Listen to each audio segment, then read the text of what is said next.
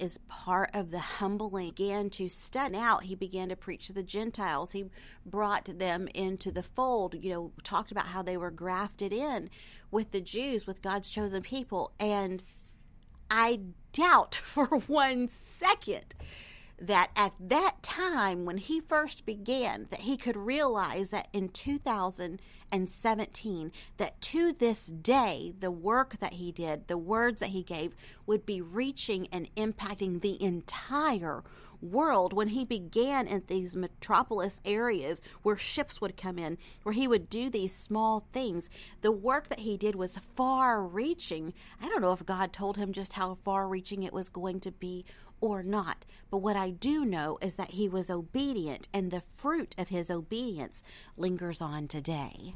And that touches on something that I've run up against, is the idea, and putting it very badly, is the idea that God almost speaks in riddles. And that's something that comes out of a frustration of... Like the parables.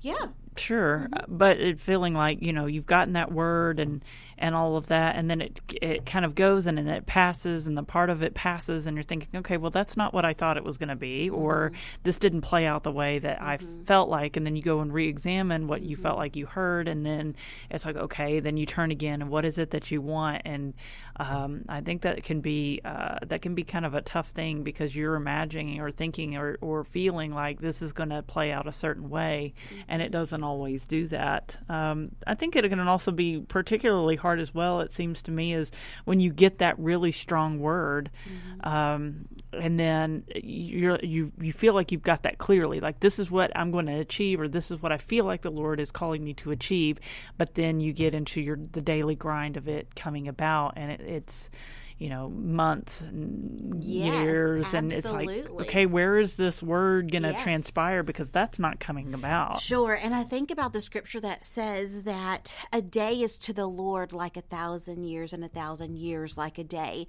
His reference to time is definitely not ours. And trusting, like I said earlier, he's saying today, will you trust me?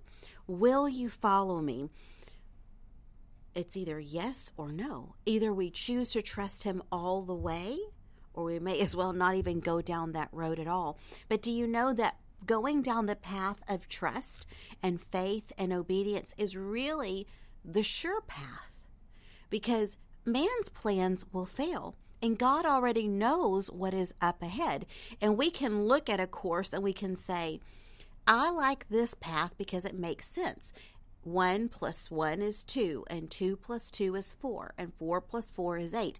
And if I continue going down this path, I know exactly what's coming ahead. I can calculate it. I know what to expect. And I like a sense of security, so I'm going to choose that path. Or we can look down the path of faith, which I've been on so many times, and we're saying 1 + 1 doesn't look like it equals 2 here. Or how is it that all of a sudden 1 + 1 = 4?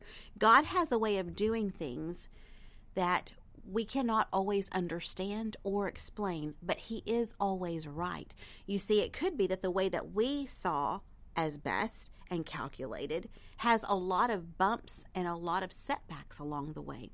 And God's path could be a detour, but it gets us to where we need to be, doing what we need to do, that gives us an ultimate sense of satisfaction and fulfillment deep within our soul, deep within our spirit, and who we really are, compared to saying, nah, forget it, God, I think I'll go my way instead.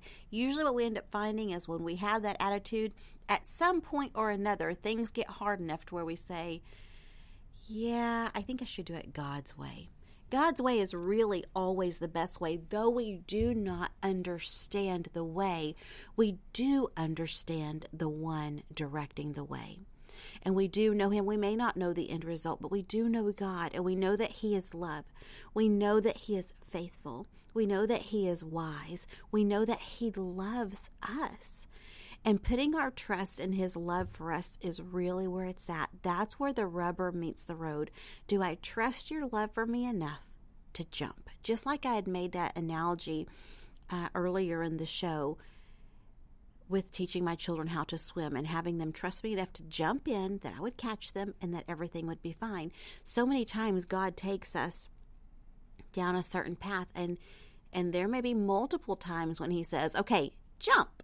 And you just look at him and question, are you going to catch me? Are you going to be good to me? Am I going to be safe? Am I going to be okay? And over and over and over again, God says, yes, I've got you. I can handle this. I'm way ahead of you in this game. Trust me. And and so me being completely human, this is my response. Okay, I did, and I got water up my nose, and it came to pass, and somewhat it looked like, your hand was in it, but I'm still going, and it didn't turn out the way that I thought it would, and now I'm becoming discouraged, and now my prayer life is affected, and now my faith is impacted, and it's the persevere in faith question as well as I'm lagging in my faith because I feel like my perseverance has not rendered results. That seems to be that can be a pretty tough thing and challenging thing, I think, to face when you get into what seems like a lull. I was reading something today talking about how heaven is selfless. And there is no selfishness or selfish ambition in heaven. And that is one of the wonderful things about heaven, because then there is no hate, there is no jealousy, there are none of these things that are destructive. And sometimes we can get confused and the water can get muddy because we expect God to do it a certain way. And when he doesn't, sometimes our faith kind of is in the end result and not really in the process. And it could be sometimes that God's really wanting to do something in the process, and he's not really concerned about the result. And in the process, we learn to become, hopefully, even more selfless, even more selfish, more God-focused, rather than being focused and self-centered upon ourselves. But I want this. And God is saying, but you don't need that. But I want it this way. This is how it's supposed to be.